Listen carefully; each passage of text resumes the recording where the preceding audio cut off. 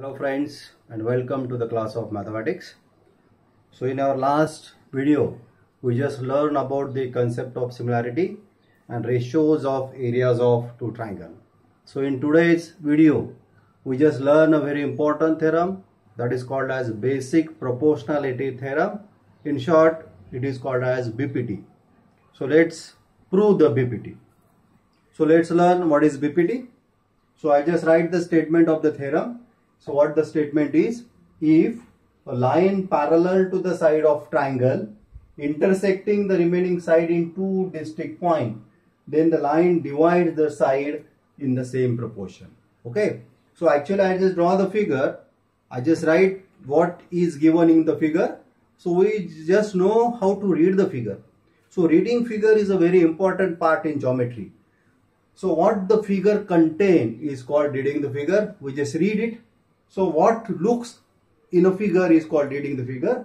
I just see the figure and what I look, I just write in the form of given statement.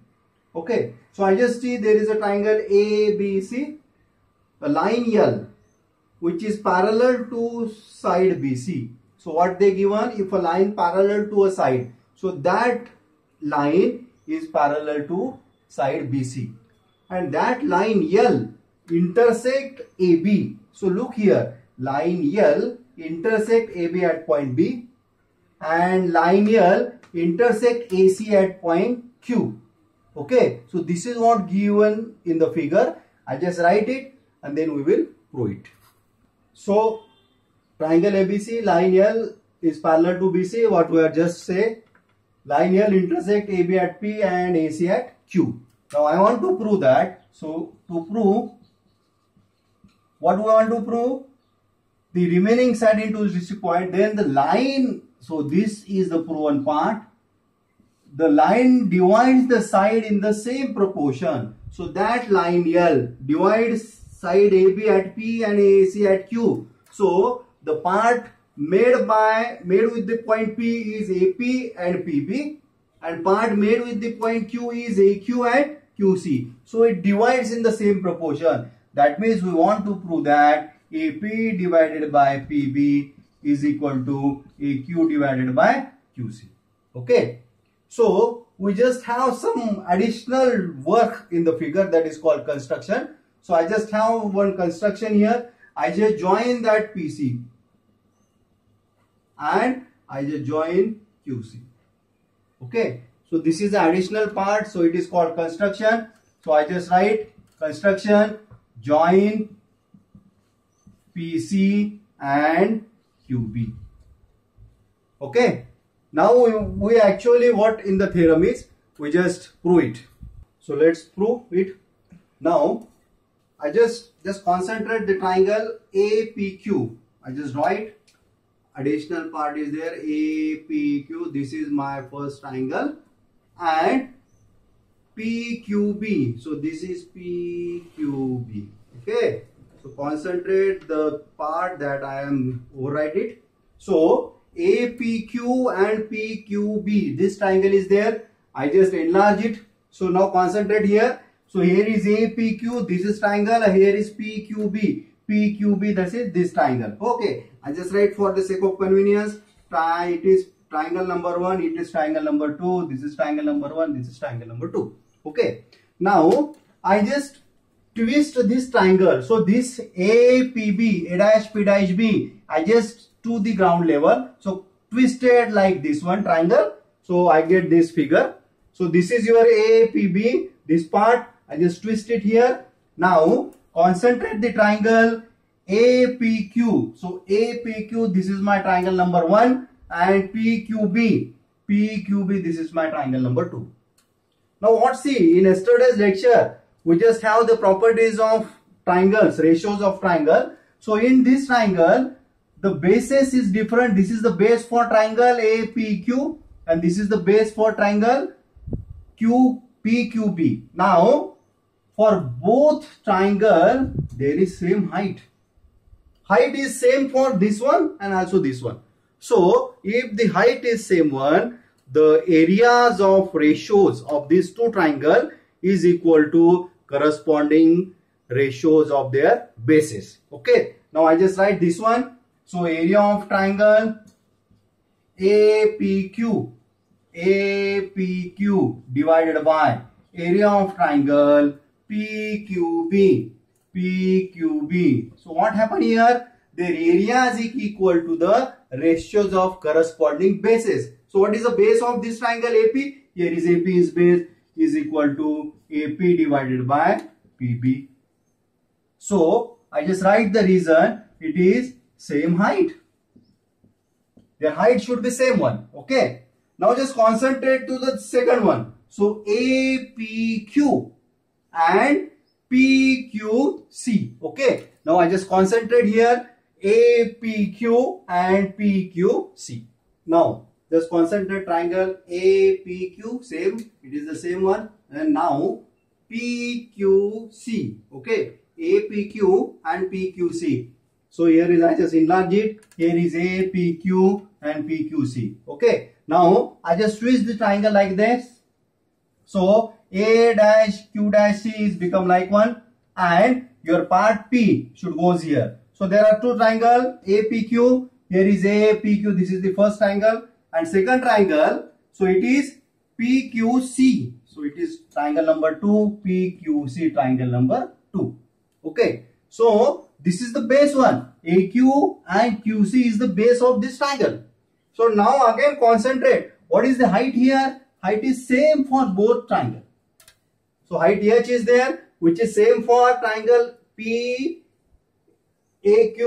APQ and PQC. So again we are using the same property. If the height is same, then their areas or ratios of the areas is equal to the ratios of corresponding base. So what is base here? AQ and QC. I just write here. So this is the second point. Area of triangle APQ divided by area of triangle. So here is APQ. And what is the second? I just write here Q. And what is second triangle? PQC. Area of triangle PQC is equal to corresponding their bases. So what is base here? AQ. And what is the base of this triangle? QC. Here is AQ divided by QC. So what is the reason? It is a same height. Okay. Now just concentrate for this triangle. Okay. So now look here. Here is what is the common part? Area of triangle APQ is there in this equation. We are writing it is 1. Equation number 2. Okay. So APQ is there. APQ is also here. Now just concentrate to prove part. AP upon PB is equal to AQ upon QC. So AP upon PB and AQ upon QC we just have there. If they are equal, so this left hand side should be equal 1. Okay. So this is equal part. So if we want to prove this equal, we must prove left hand side should be equal. But in left hand side, APQ is there, APQ is there in both equation. It is only necessary to prove that area of triangle PQC is equal to area of triangle. So PQB, here is part is PQB is there. Okay. So we want to prove that area of triangle PQB is equal to area of triangle PQC. Now just concentrate this figure. So this part is there. I just close this part. So we want concentrate to this part only. I just enlarge it. So here is PQBC. So this triangle is there. PQB. So PQB, this part is there. And second part is PQC. PQC, this triangle is there. Okay. I just reverse the figure. So PQ becomes like this one. Okay. So this is the base. So both triangle having same base. So base is same one. Your base should be same one. Now for triangle PQB, the height, and for triangle PQC, height. So height is also same one. This height is same for both triangle. And we know that if the base and height should be same one, their areas are equal. So this is very key part. So I just write area of triangle PQB is equal to area of triangle PQC. Okay. So if the areas is equal, Now what the left hand side says? This left hand side is equal, and if in a equation left hand side is equal, it is necessary that the right hand side must be equal. So left hand side of this part is equal. Therefore we can say that AP divided by PB is equal to AQ divided by QC. Okay. So we are using the properties of ratios of area of triangle. So we can prove this theorem also by test of similarity. So our theorem says that the sides divides in the same proportion. The proportion is AP divided by PB is equal to AQ divided by QC. Okay, let's see this problem. So what the problem gives? In triangle ADE, in this triangle AC is equal to 15, A is equal to 25, AD is equal to 20, BD is equal to 8. State whether the line BC is parallel to D and give the result. Okay. Now I just put the values in the figure. AC is given, it is 15. Now AE is given. So this part is given, that is 25. So what this part? 25 minus 15. So this is 10. Okay. Now AD, BD is given, BD is 8. And this part AD is given, that is 20. So I need AB. So how I get AB? AD minus BD is equal to AD. So 20 minus 8 is equal to 12. Okay. Now there is one part that there is called the converse. So what is the converse of BPT? I just explain here. So if here is ABC triangle is there and here is PQ. Okay. So in BPT, what you say that if that line PQ is parallel to BC, then it divides in the same proportion. Now what converse says, if the part or the segment of the line is in same proportion, then that PQ is parallel to BC. This is what the converse part of BPT. Now we just prove this by the converse of BPT. Okay. So I just have the ratios AB divided by BD. What AB divided by BD is? Here is 12 divided by 8. 12 divided by 8 means 4 2s are 8. Here is 3. So 3 by 2 is the value of AB divided by BD. So I just again find the value of AC divided by CE. So AC is 15. Here is 10. Again here is 3 by 2. So from this equation 1 and 2, both AB divided by BD is equal to AC divided by CE. Okay. So I just explained the converse here. If AP divided by PB, these ratios are in the same proportion, then we say that line are parallel to each other. Now their values are same. So AB divided by BD is equal to AC divided by CE. Therefore, we just say that AC, so line BC is parallel to DE. And the reason for that, it is converse. Converse of BPT. Okay. So BPT says line parallel, the segments are in the same proportion, and the converse says if the segment ratios are same, then the line are parallel. So there is one problem that is right on the board. So the figure is given ABD. So AB is parallel to EC. AB is parallel to EC. Angle B is equal to 90 and AE is equal to 3. I just put the values in the figure. AE is equal to 3. So ED is equal to 5. BD. So they are given BD is equal to 32.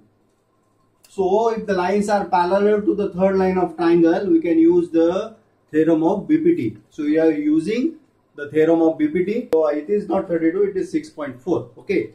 So if the line is parallel to the third line of triangle and intersect in two distinct points, you are using the BPT. So we are using here BPT. So BD is equal to 6.4.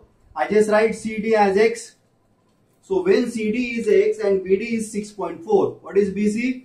BC is 6.4 minus X. Okay. So I just use the BPT. So by using BPT, so what BPT says? BE. So here is DE divided by EA. DE divided by EA is equal to DC. DC divided by EB. DC divided by CB. Okay. Now this is what BPT said. Now we just put the values here. So DE is equal to 5, AE is equal to 3, DC or CD is equal to X, and BC is equal to 6.4 minus X. Okay. Now just cross multiply. 5 into 6.4 minus X is equal to 3X. So 5 into 6.4, here is 32. 5 into X minus 5X is equal to 3X. So minus 5X having minus sign, I just change the side, it goes to plus. So 32 is equal to 5X plus 3X. So 32 is equal to 8X. 8 is in multiplication. When I change the side, it goes to division. So 32 divided by 8 is equal to X. So X is equal to 8 4s are 32. Okay. Now what the values of X? Here is 4. Now we want to find CE. CE. So there is key point here. Okay. AB is parallel to CE. So AB is parallel to CE. And this angle B is 90. And obviously that means this is also 90 because they are parallel to each other. They are given. So that triangle ECD is a right angle triangle. Is right angle triangle. Okay. So ECD is right angle triangle, and in right angle triangle hypo is given, one side is given. So you are using the theorem of Pythagoras. So what he says, Pythagoras, hypo square is equal to sum of square of remaining side. So what is hypo here? ED. So ED square is hypotenuse. Okay, this is the hypotenuse. One side is CD square plus other side is EC square. So first side is CD square plus EC square. This is for Pythagoras theorem. I just put the values. ED is equal to 5 square, CD is equal to 4 square, EC find out as it is EC square. So 5 square, 25, 16, 4 square plus EC square. Just take 16 to this side, having changing sign to minus. 25 minus 16 is equal to EC square. Here is 9 is equal to EC square. So EC square is equal to 9. Therefore EC, find the square root of 9. It is 3. So what the value of EC? EC find to be 3. So I think you got the theorem of BPT and the problem related to that BPT. So if you are having any queries or any problem, you just comment, and please look this video very carefully. Thank you.